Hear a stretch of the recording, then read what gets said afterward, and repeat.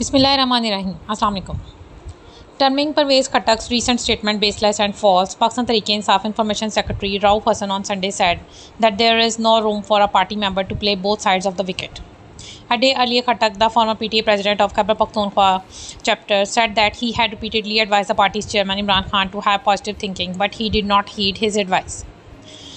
Khattak's remarks came during a talk with media personnel at his residence in Manki Sharif in Nowshera, where many people had turned up to exchange Eid ul-Azha greetings with him.